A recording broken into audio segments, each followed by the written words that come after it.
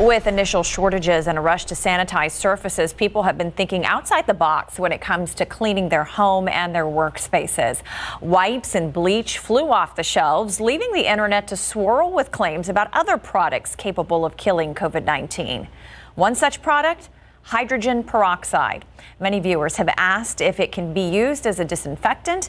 So the Night Team's Courtney Friedman ran it through our KSAT Trust Index.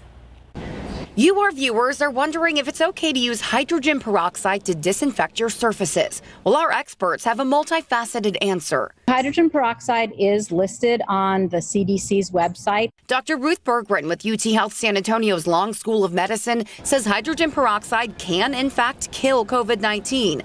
But that doesn't mean it's the best thing to use. 3% hydrogen peroxide, which is what you can buy over the counter at the drugstore, is actually a higher concentration than what you generally see in the disinfectants. In the registered disinfectants, it's around 1.4%, which is about half of that.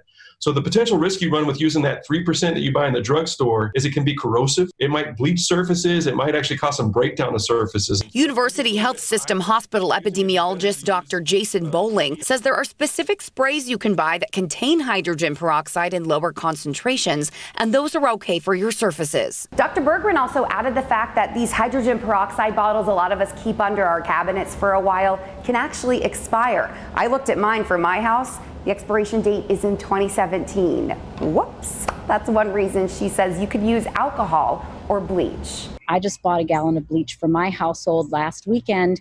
And what you want to do is put 5 tablespoons of bleach in a gallon of water, or you can do 4 teaspoons in a quart. So when it comes to using hydrogen peroxide as a COVID-19 disinfectant, our KSAT Trust Index says be careful. It can work, but might ruin your stuff.